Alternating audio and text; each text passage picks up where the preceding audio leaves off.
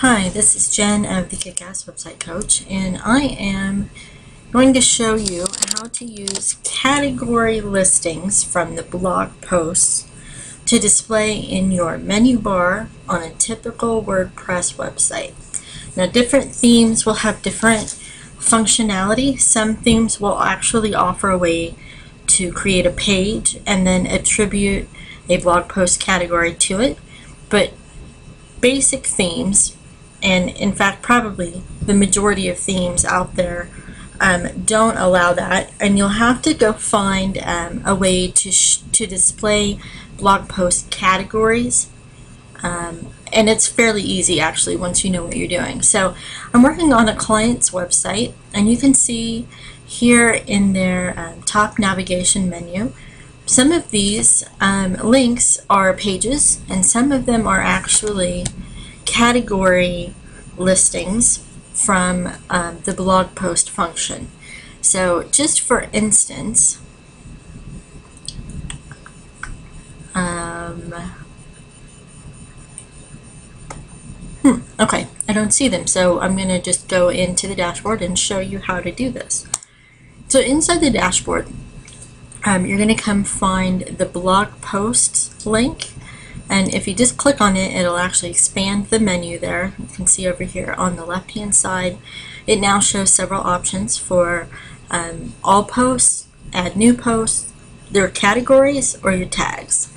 And what we're going to do is take a look real quick at the categories listing, and you can see there's several that are already made. Some of these were made previously and came with the WordPress theme installation. Some of them are ones that we have created specifically for this website. What I was looking for earlier is that we have the teacher individual pages where the teachers can log in and update their classes. So let me look real quick. Aha, okay, here it is under our classes section. If we come take a look at Mrs. Fance, you'll see that we have just two posts, and you can click this one and it'll open it up a little bit more.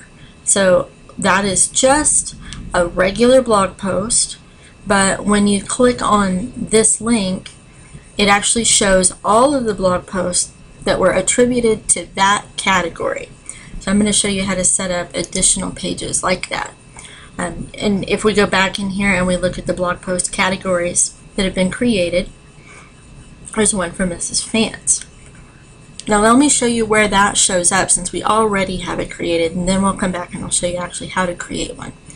So what we're going to do now, to see where to manage this part, the top menu inside of your dashboard, you need to come down to Appearance, and you can do the same thing that we did earlier. You can just click on Appearance and it will open up or expand this area, or when you just scroll over it, it will show that. But what we're going to do is go to Appearance and then Menus, and we're going to click on Menu, and it will show us a page, and this is where we manage any menu that will display on our website. And every theme has different options. Some themes only have one menu location, some have two or three.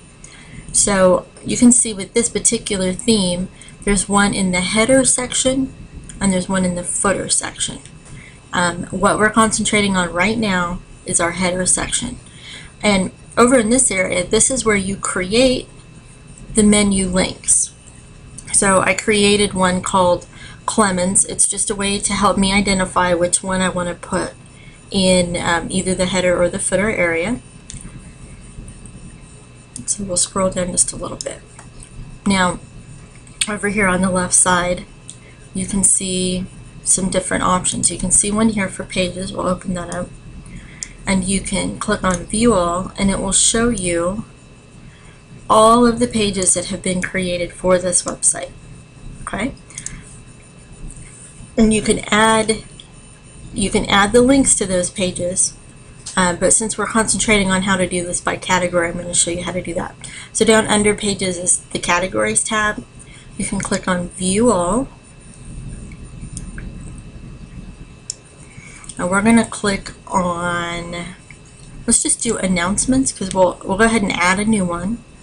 But then also I want to show you right over here, you can see a tab that was created called Classes, and underneath that, that's Mrs. Fance's preschool page that we just looked at a minute ago, and you can see the other two teachers as well right here. So let me go back over here. We clicked Announcements, and you know what, we'll just leave it at that for right now. This says Announcements, so we're just going to click on Add to Menu, and then if we scroll down, you'll see that it was added, oops, to the bottom of this section. So if we click on Save Menu, and if we go back to the front of our website and we refresh it, you'll see that Announcements is now over here in our menu. If we click on it, anything in our blog posts that is attributed to that particular category is going to show up on this page, so, or on this link. So let me, I'm going to do this. We're going to go create a blog post for an announcement specifically so that I can show you how to attribute it. So we're going to come back in here and we're going to go back to blog posts and we're going to add new. And we're going to call this test post. And I'm just going to grab some gobbledygook here. And we're going to paste that in here. It's not going to be pretty, but it doesn't need to be. I'm not going to go into the whole how you create your post thing. That's a separate video. But then over here on your right hand sidebar, you have a place where you can select any and all categories that you want this blog post to show up in. But since we're working specifically on announcements, we're going to click Announcement, and then we're just going to come back up here and click on Publish. Now, just to show you, we'll go back to the very front of the website. We'll come over here and we'll click on Announcements. And if we scroll down, you can see our test post shows up right here. Okay? Okay, so that's the basics of how you create one. What you want to start with is a category name. So back to the blog post area, click on Categories.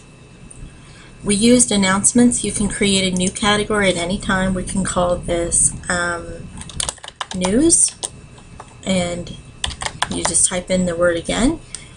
We don't need news to be listed underneath another category, so we're going to leave this alone. You can put in a description, but it's not something to worry about right at the moment. And then you just click Add New Category. And you can see it shows up right here at the top. So then the next step is to create a new category, or I'm sorry, to create a new blog post. And we're going to call this one Test Post 2. And we're just going to put that same text back in there. And now this time we're going to come over here and we're going to look through alphabetically. We're going to find News. We're going to click Publish. And then what we have to do is go down here to Appearance, to our menus. I'm going to come down here to Categories, and it shows up right here. If you don't see it immediately, you can always click on View All. It will list things alphabetically. Click News, click Add to Menu,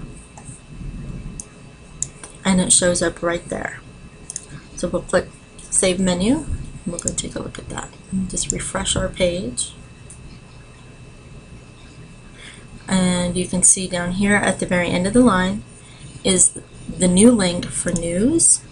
If we click on it, it takes us to a page that displays all of our blog posts for the news category. Okay, so let's say we don't want those there. Actually, let's say we want to rearrange those. All you have to do is left click with your mouse on top of a tab, and then while you're holding it down, you slide your mouse up or down to move it around. We will just move it right up here to the top just for example's sake, and we're going to click Save Menu, and then we'll refresh and take a look at that. So now Announcements shows up on the list in front of Home. So now let's say we don't want that there anymore. We don't want to display a link to the Announcements category. So what I did was I come find the tab over here. There's a little arrow. If you click on that, it shows you a drop-down menu or a drop-down area, and we're going to click Remove, and it's all gone. But you do have to remember to save your menu, and I'll show you right here. If we refresh our page, it's not here anymore. It's not over here anymore. So we'll go ahead and remove our news page as well and click Save Menu. Now real quick before we're done, I only have a couple of minutes left for this video. I'm going to show you how to nest pages or links underneath other ones like we've done for the classes. So what we're going to do is we're going to click Announcements, News, and Newsletter, and we're going to add those to the menu. Alright, so they all show up right here. I'm going to move this one here, and then I'm going to do the same motion that I did before. I'm going to left click holding my mouse button down, and I'm going to drag that widget back, and you'll see it automatically drops in slightly underneath and behind this one. So let me show you what that looks like. I'll click Save Menu. I'm going to come to that front page and refresh.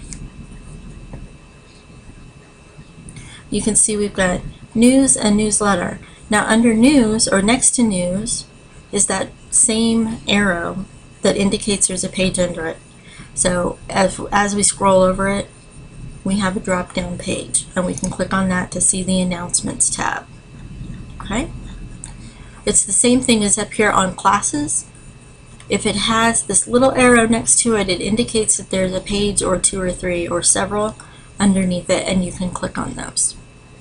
Same thing here. The mission and the Clemens history are nested or put underneath each other. Okay, so that is how you add new pages that display information that can be updated over time, daily, weekly, monthly, more than once a day even, but you need to still categorize them by a particular post topic. So it could be your teacher pages, it could be news or events, or maybe your sermons. You don't want them in the other area, you know, provided by this particular theme. It's just a little bit easier to manage and track on your own. Thank you. This is Jen of the Kick-Ass Website Coach, and this was the tutorial on how to add blog post category links to your website.